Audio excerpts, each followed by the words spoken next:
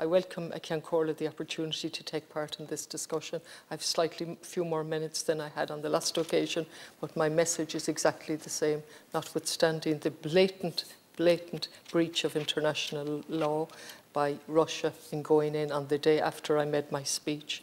I stood up as a voice for peace and asked for this country to be that voice as well. And I think that is the role that we will have to play, and we've no choice about it. So I say to the people of Ukraine, we stand with you.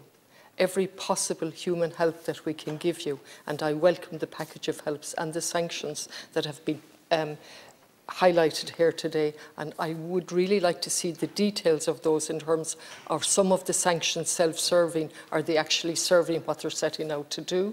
And then in relation to helping the people that come here, the actual details of that. But I welcome it, and I welcome the 10 millions that have been highlighted, although one of them is for a discussion for another day, because it's dancing on the top of a needle in relation to lethal and non-lethal weapons. But that's for another day. What I want to pick up on is Deputy Callaghan, who said we were a sovereign, independent country, and I totally agree with him. And he went on to say that we should use that independence in relation to making decisions about expelling diplomats and our other things. And I agree with him in relation to that. We're an independent, sovereign state. And to reflect on what that means and how we can use it, because that does not mean sitting idly by. I repeat that. We will not sit idly by in the face of what's going on. However, we must do that in full knowledge that we're a neutral country with a powerful voice. And how do we use that voice then? We build on the trust and the respect that we have gained that allowed us to get a seat on the UN Security Council on a temporary basis, on the basis that people trusted us, countries trust us. And we are in serious danger of losing that trust if we go with the vast majority of the call here on the right to move forward to a military alliance.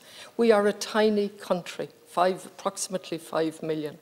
And we have experienced a lot in our lifetimes, and we should build on that and use it. And let me now go forward to what has been mentioned as the hypocrisy of some of our attitudes. I have here, we all got a briefing on Yemen today, and when I hear that we stand up for the egregious breaking of human rights, I fully agree, but we do it on a very selective basis. So here we have the Yemen, 7 years of war, 10,000 are the minimum number of children. So when we look at children, it doesn't matter which country and which war, I abhor it. 10,000, the minimum number of children. 377,000 have died. The time is running on. The figures are here. And we have done nothing as a neutral country. We have stood idly by while Saudi Arabia and the United Arab Emirates, who actually didn't vote for the action against Russia, interestingly enough, we've stood idly by.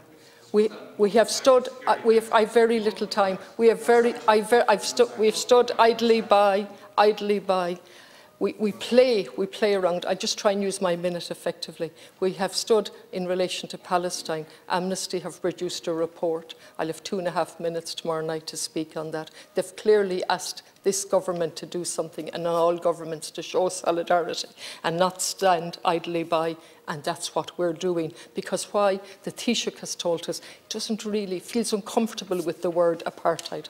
Uncomfortable. But that's the finding. They didn't say Israeli was apartheid. They said Israel operates an apartheid regime. They were very specific, based on years of research and building on the research. So when we talk about egregious the breaking of law, then we keep our respect if we keep a voice that's consistent, that's powerful, that's truthful, so that people can rely on us and see that we have integrity and see that our words mean something. War is abhorrent. This is much bigger than Russia. This is much bigger than Ukraine. There's a huge threat here of a nuclear war. If that doesn't encourage us to stand back and think and reflect as a neutral country, God help us.